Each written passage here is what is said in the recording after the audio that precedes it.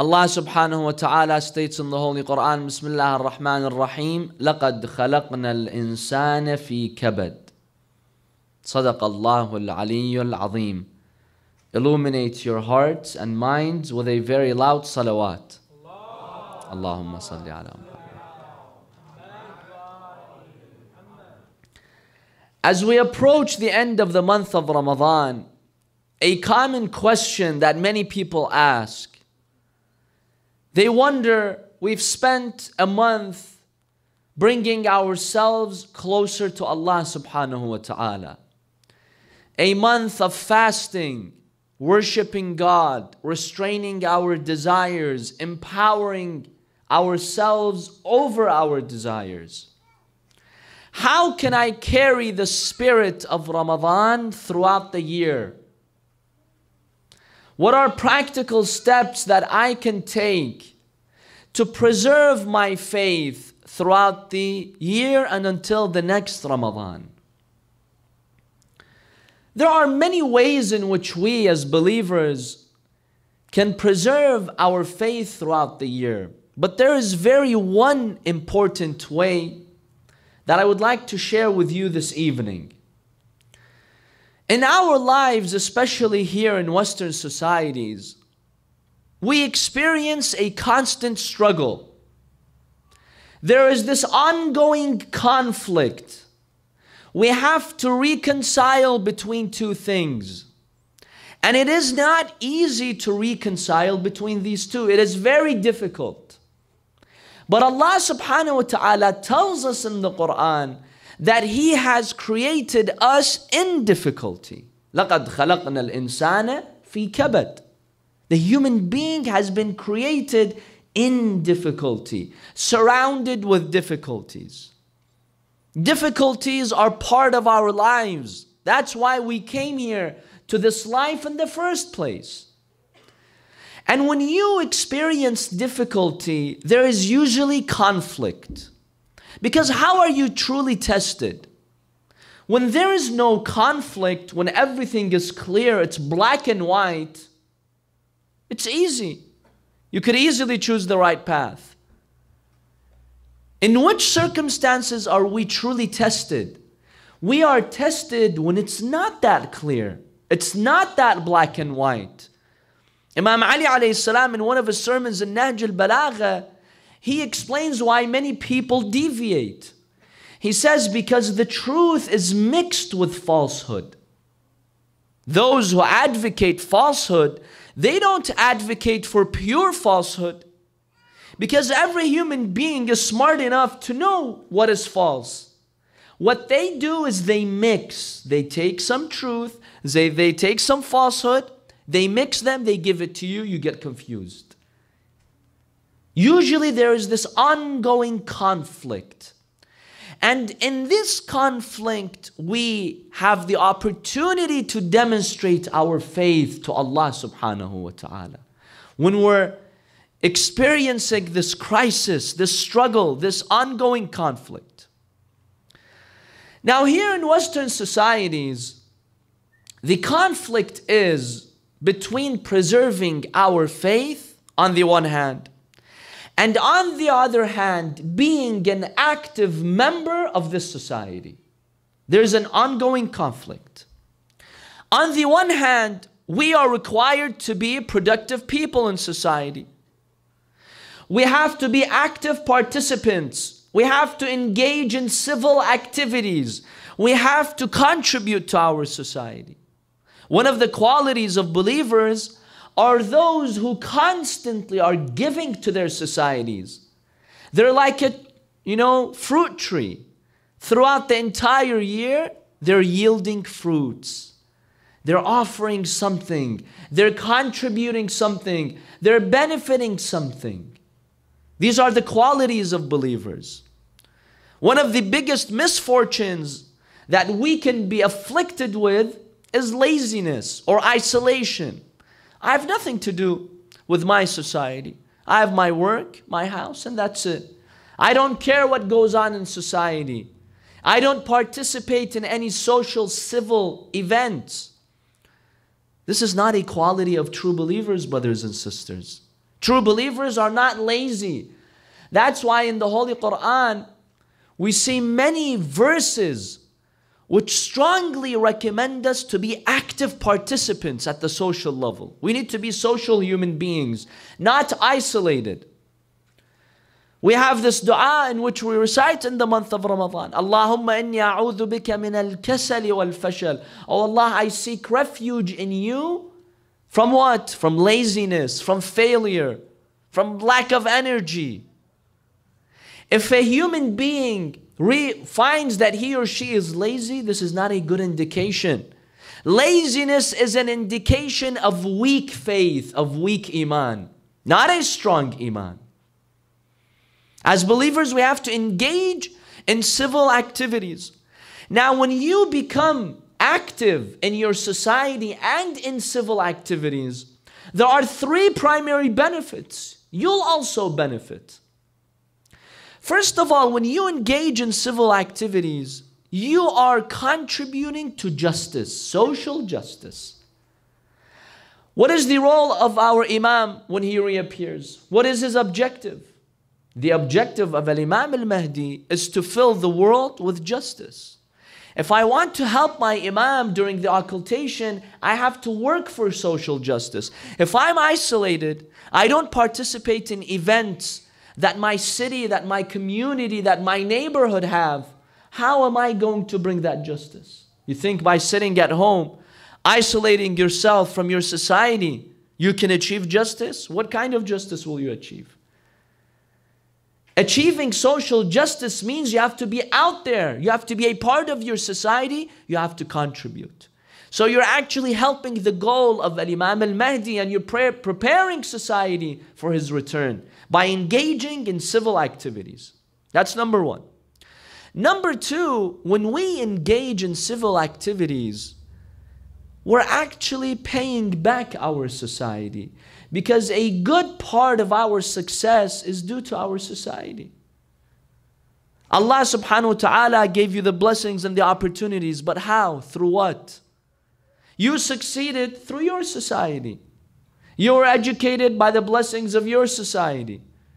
You have a prosperous life mainly because of your society.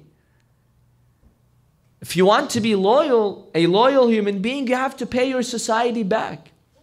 Many people, they have this mentality, that all I want to do is benefit and take advantage of my society. They like those, leeches that just suck blood. You've seen the leeches, the worms that they use for medical purposes. The role of this worm in this life is just to suck blood. Some people, that's their role in society. They just want to suck from their societies. They just want to benefit. They don't want to give anything back. As believers, we have to give something back. And one great way is by engaging in social and civil activities. Now, the third reason is you're benefiting other people. When you engage in these activities, this gives you an opportunity to help others in society, to bring new ideas, to push your society to go forward and become progressive. And the hadith says the creation of Allah are the people. The people are like the creation or like the family of Allah subhanahu wa ta'ala. Al-khalqu iyalullah. The most beloved amongst you in the eyes of God are those who benefit His family most. If I just sit home and do nothing and don't participate in my community events, social events, any type of events that goes on in my society, how am I going to benefit other people?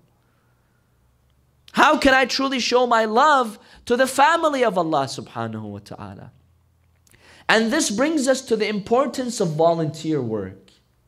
Volunteer work is very important in our lives. We benefit so much by volunteering. First of all, volunteering teaches you generosity, teaches you how to give, teaches you how to sacrifice. Unfortunately, we see in many of our communities, our youth, aside from going to school or from participating in religious events, they don't volunteer in their society. The spirit of volunteerism does not exist in our communities. Why? You will benefit. It teaches you generosity and it rids you from selfishness. Because you're not working for a materialistic reason. You're not working just to get money, to get an income. You're giving from your heart. This teaches you to be a generous human being who's not selfish. We need to encourage our youth to volunteer at all levels of society. In civil activities, we need to volunteer. And by volunteering, actually, that will give you a great experience in life. All those people who volunteer in society, they're not wasting their time. Not only are they helping others, they're helping their own future. Because that's a great opportunity for us to gain experience. And experience is very valuable in these societies. And tomorrow, when you want to apply for a job, you want to go to a good school, if you have that in your resume, believe me, it will help you. If they realize that you're a person who's engaged in volunteer work before, they are more likely to employ you. The school is more likely to admit you. So you're benefiting. Sallu ala Muhammad wa ali Muhammad.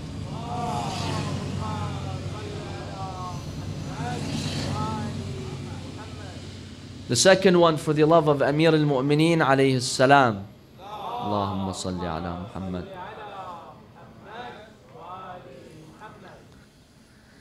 A major problem that we witness in our communities, you see many members of our community, they are only concerned about foreign issues. Domestic issues, they have no clue what's going on in their society. What are the domestic policies that are being legislated? They have no clue. I know many people like that. If they ever watch news or read what's going on around the world, they only focus on the Middle East or in some parts of the world. We don't care what's happening in our own societies. This is wrong. As Muslims, we have to have a say. We have to have an active role in domestic issues. At the local level, at the national level, many of us are absolutely absent. When you see there's a domestic cause, and it's for a good cause, for whatever it may be, usually you don't find any Muslims participating in these domestic issues. We don't even care, and most of us don't even know. Honestly, we don't know. I can ask a member of any random community, come sit with me, tell me the last year in this city, in Toronto, in Montreal, in Halifax, tell me the last year, what were the major events that happened in your city? The major domestic issues, the major movements, the major causes. You think they have a clue? They don't have a clue. They don't know what's going on in their society, and this is wrong. As Muslims, if we want to earn respect in this society, we want others to respect us, we have to voice our concerns not only with foreign issues. Yes, when we see foreign oppression, we denounce that. But at the same time, we should have a say in domestic issues and domestic policies. Then people will take you seriously. Then people will respect you. Then you could secure your rights. So this is on the one hand. On the one hand, as believers, this is where the conflict arises. On the one hand, as believers, we have to engage in these activities. We need to be productive and a part of our society. But on the other hand, we have to preserve our faith and iman. We have to preserve our religious values and principles. And oftentimes it becomes difficult to reconcile between these two. Our religion comes as a priority. The priority is not for me to satisfy my society, my family, my friends, my coworkers, my company. No. That's good if you can satisfy them. But my priority is to satisfy Allah subhanahu wa ta'ala. Because at the end of the day, I'll be answerable. Not my family members. Not my friends. On the day of judgment in my grave, Allah subhanahu wa ta'ala will not ask my friend why I did certain things. Allah will ask me. No one can come there and cover for you and answer questions on your behalf. Therefore, our priority must be Allah subhanahu wa ta'ala. So how can we reconcile? Because we see oftentimes in our Western societies, it's difficult to reconcile between being active and progressive and at the same time holding on to our religious values. Do I have to compromise my religion to be an active member of society or no? I can hold on to my faith, yet be an active member of my society. This is the ongoing struggle. And brothers and sisters, this is the jihad. This is the greater jihad, the greater struggle for a human being to be able to reconcile between these two. How to be active in my own society and yet at the same time preserve my faith. If I stay at home or go hide in some cave and be religious, that's not an achievement. What have you achieved? The true achiever and the true believer is the one who is active in his society, yet on a daily basis he preserves his iman, he preserves his faith. This is the true believer in the eyes of Allah. You know, one narration says, during the time of Bani Israel, there was a worshipper who used to worship God either in a cave or in the desert. He had spent many years of his life dedicating his days and years only to worship Allah subhanahu wa ta'ala. One day this man decides to go to the city or to the village to visit his brother. He wanted something from the city. Now his brother was a shop owner. He owned a gold shop or jewelry shop in which he used to sell gold and jewelry. He goes to visit his brother, and as he was going to visit his brother, he was carrying a basket with him. But it was a special type of basket. He went to his brother and, he felt proud of himself, this worshiper. He went to his shop, he told him, look what I've brought. He looked, he saw there was a basket full of water, but the basket, like a normal basket, it has holes in it. You can't fill it with water. But this worshiper was carrying a basket full of water. And miraculously, the water would not pour or spill from the basket. He tells him, here, I've brought this basket with me because I've worshipped Allah subhanahu wa ta'ala so much, Allah has honored me by giving me this miracle. Now, this man did not know his brother. He thought, I'm better than my brother. I have more ibadah, more salah, more worship. Allah subhanahu wa ta'ala wanted to test him through his brother. His brother said, excellent, congratulations, mashallah. What a worshipper are you? What a faithful person are you? I have one request from you. I need to go do something. Can you run my shop for an hour? Substitute for me. Anyone comes, these are the prices, sell. I'll come back in an hour. Can you do that? Can you fill in for me? He said, yes, of course. Go do what you need. As soon as his brother goes, a woman comes. You've seen some of those women who go to those jewelry shops. Allahu Akbar. She goes to that jewelry shop and she, picks out an item, some gold that she wants to buy. Now, as she was picking the item, she extended her hand and the sleeve was removed and she showed her hand to this man.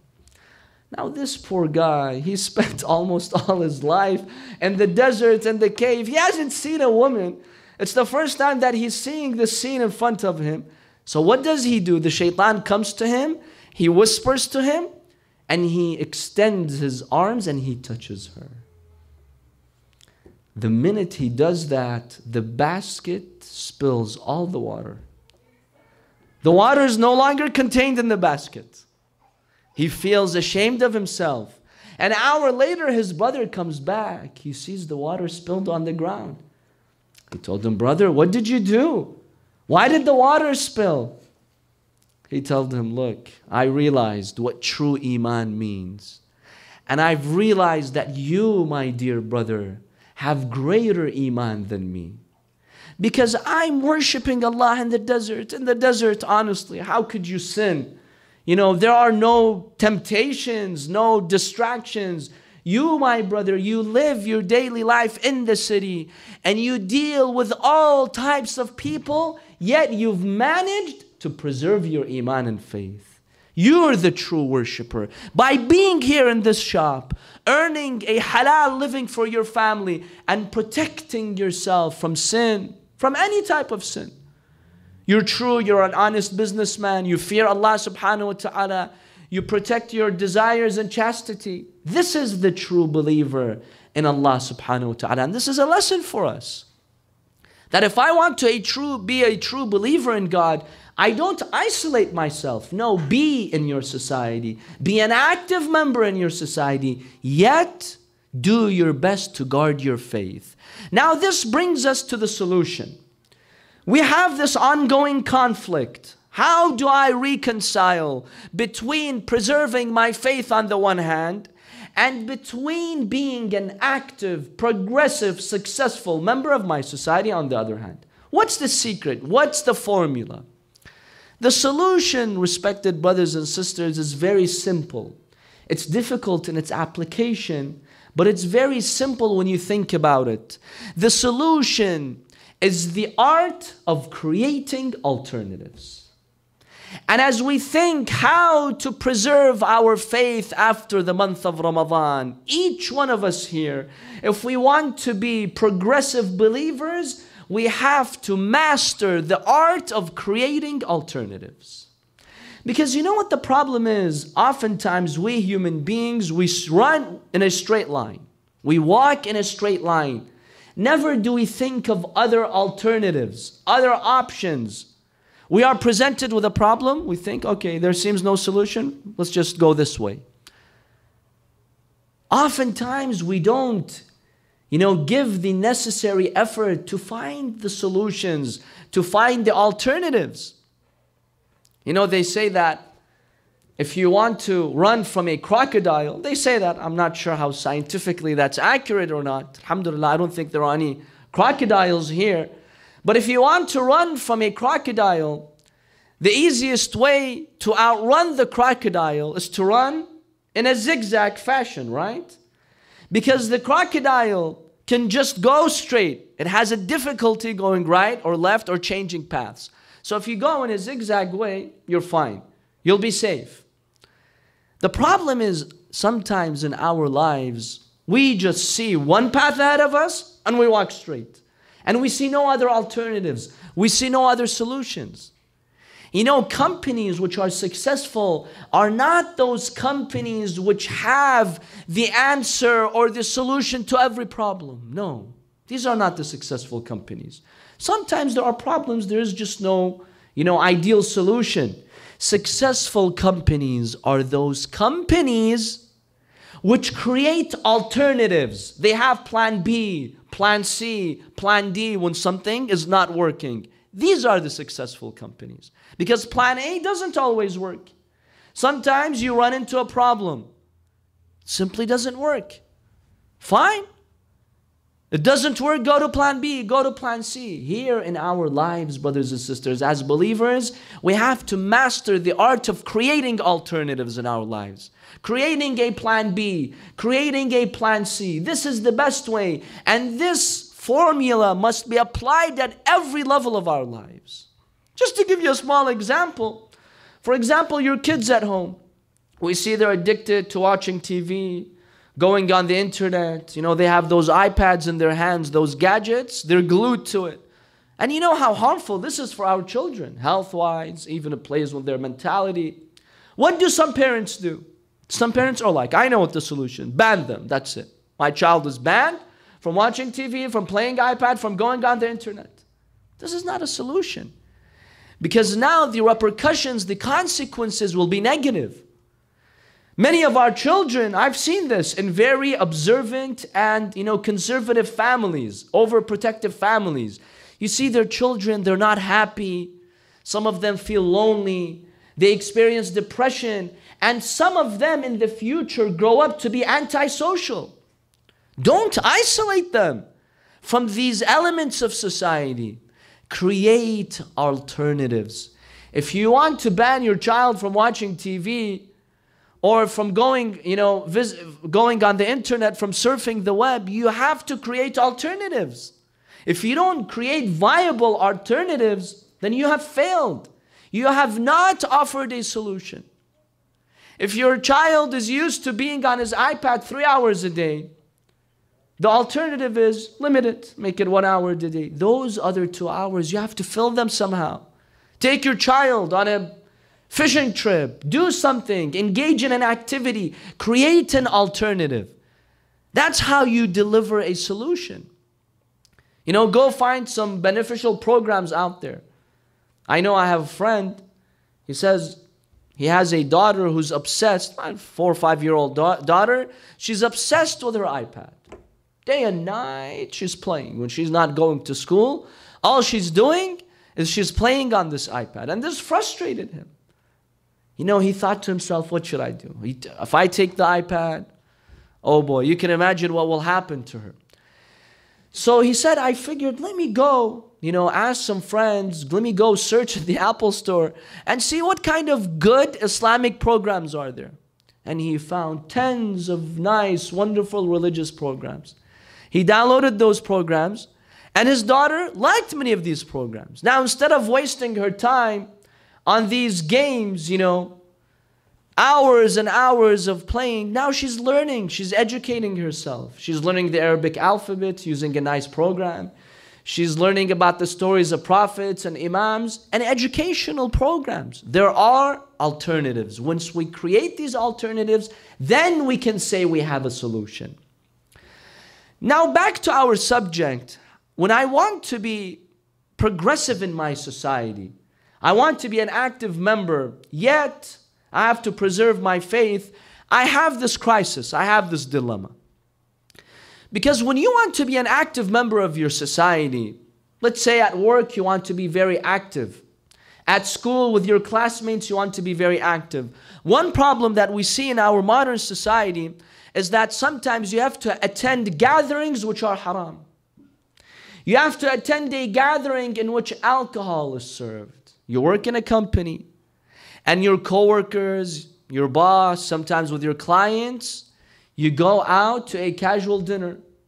And a lot of the business deals, a lot of important decisions are made in these casual settings. It's not always done in the company, in the boardroom, in the conference room. Oftentimes you'll have to go out with them for dinner, and you know how these people are. Alcohol for them is like your coffee, it's like your tea, it's like your soda. They're addicted to it. They can't have a meeting, they can't have a dinner, they can't have a lunch without it, without wine, without beer, without alcohol. What do? On the one hand, you want to be an active participant, right? But on the other hand, you want to preserve your iman, because sitting on a table in which alcohol is served is haram in the religion of Islam. How do I reconcile? There's a crisis here. There's a conflict here. How do I reconcile between these two?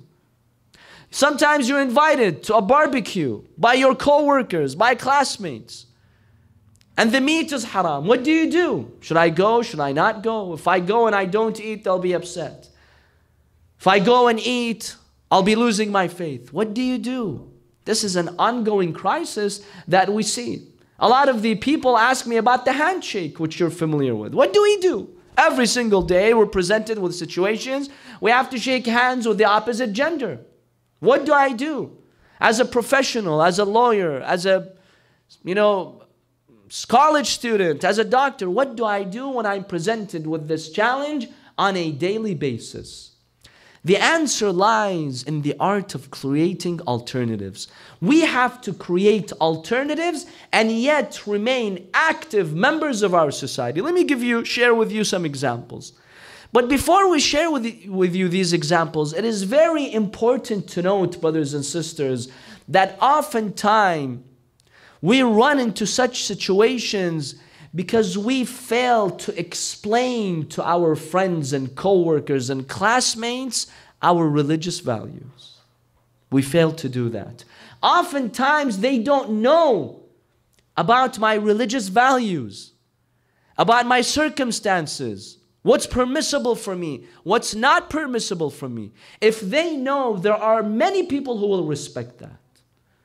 When you're around, when you're part of them, they will observe your own values, your own rights. Oftentimes we fail. We feel ashamed to tell them. I know so many of our brothers and sisters, when they're presented with this situation, they feel ashamed. I'm not going to tell them that I can't sit on a table in which wine or alcohol is served. I just can't. I feel ashamed. It's awkward. They'll see me different. This is wrong. Oftentimes you should make the effort appropriately and nicely explain to them. 60% of the time, 70% of the people, they will accept. They are understanding. They will realize, but oftentimes we fail to inform them. Others do so all the time. They'll let you know what their limits are, what their beliefs are. You know, if they have any do's and don'ts in certain public areas, they'll make it known to you. But when it comes to us, our turn, we fail to make it known to other people. And this is a big mistake that we commit. So first of all, we have to explain to them. And then when it comes to the art of creating alternatives, let me share with you some examples. We have to be creative in creating these alternatives. So imagine I have these coworkers, and they usually have these casual meetings. Alcohol is served. Sometimes it's a semi-party. You've got music going on. How do I protect myself from such situations? And yet I want to remain an active member in that organization, in my society. What do I do, brothers and sisters?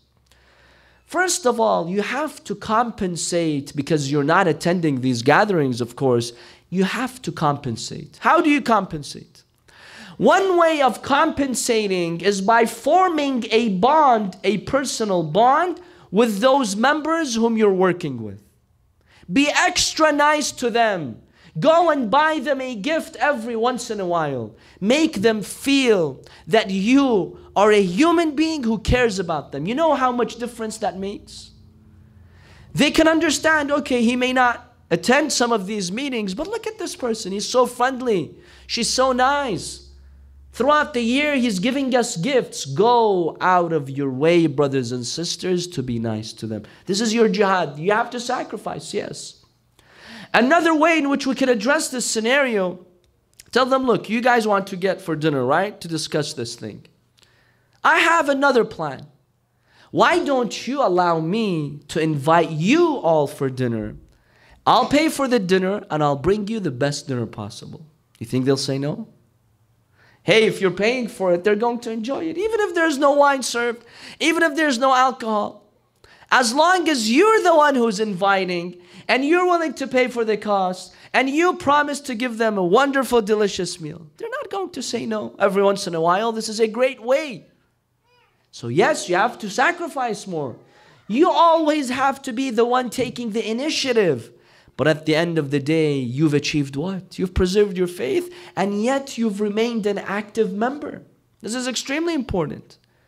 Now, if sometimes you can't attend that meeting beforehand, sit, gather your thoughts, type them out, email it to them, and tell them, these are my thoughts. Or have, one of those board members or co-workers or classmates whom you have bonded with, give them your ideas, let them speak on your behalf. There are ways to address it, brothers and sisters. But unfortunately, we make no effort to explore these alternative ways. And this is a problem. Allah expects us to be creative and come up with solutions. There's a solution to everything. You're invited to this barbecue event. You know what you should do as a Muslim? Call the organizers, or you be the organizer, and tell them, look, all the meat, I'll cover it. I'll buy it for you from my own pocket, not from the companies, not from someone else's, from my own pocket. I'll go and get the meat because I have certain observances that I must observe when it comes to eating the meat. If you do that, you think they'll say no? If you're being generous and you're offering it, no one's going to say no to you in normal circumstances. There are ways to tackle this situation, brothers and sisters. For example, when it comes to the handshake, be creative and find alternatives. If you're a person who's in the office and every day customers comes to see you, this happens. Many brothers go through this. Many sisters go through this. Be creative. When this person, when this client, when this patient, when this customer walks in, obviously, many of them from the opposite gender will immediately extend their arm and hand. What do I do? One solution that you could do, have a beautiful box of sweets in your office. Whenever someone knocks on the door, someone wants to walk in, you stand up, carry the box with your two hands and offer it to them. You avoid the handshake. That's one way through which you avoid the handshake. My point, I'm just giving an example, brothers and sisters. The point of this discussion is train yourself to be creative and come up with alternative ways. There are ways. There are many ways. If you don't have a box of sweets on hand, there are other ways. Before the person comes in, place your hand on your chest. Give them a signal. Let them know. Explain to them in words. Tell them that this is my way of respecting you. This is my way of showing my appreciation for you. And if nothing else works, you know what to do. You know, we've discussed that sneeze alternative, but we'll leave it at that for now. You know, remember the sneezing one? Sallu ala Muhammad wa ali Muhammad. I feel like sneezing now. الثانية بأعلى أصواتكم. اللهم صل على محمد. The art of creating alternatives. This is the best way in which to preserve our faith till the following year. We as a Muslim society, we have to create alternative ways of living our lives in a halal way. We have to create alternative sources of halal. Many of our communities fail to do that.